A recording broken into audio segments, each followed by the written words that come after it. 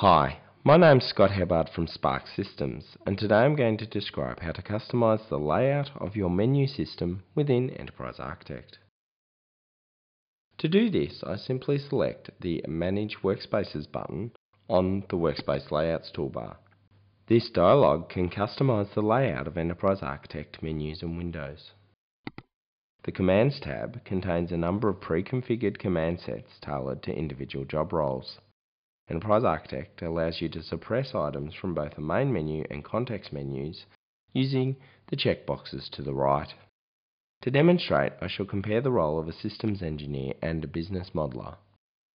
A systems engineer is required to work with code and undertake execution analysis. To demonstrate, the systems engineer has the ability to run a simulation and to debug their code.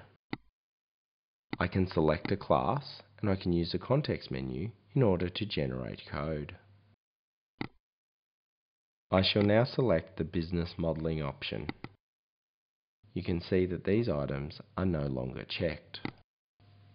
As you can see, the Analyzer window is no longer available, including options to debug the code and to run a simulation.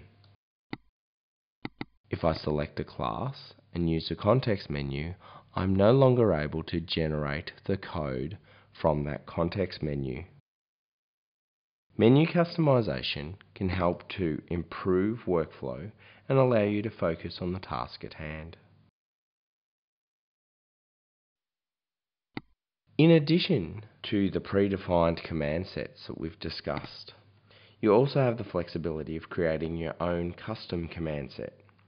Checkboxes are used to enable and disable menu functionality.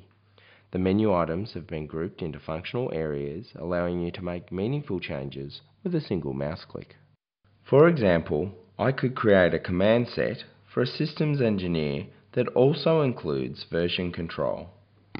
I can select Save As and name my command set accordingly.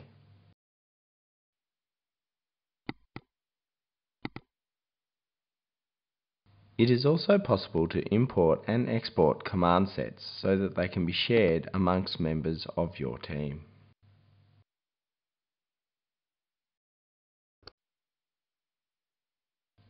For more information about menu customization or to download a free trial of Enterprise Architect, please visit www.sparxsystems.com.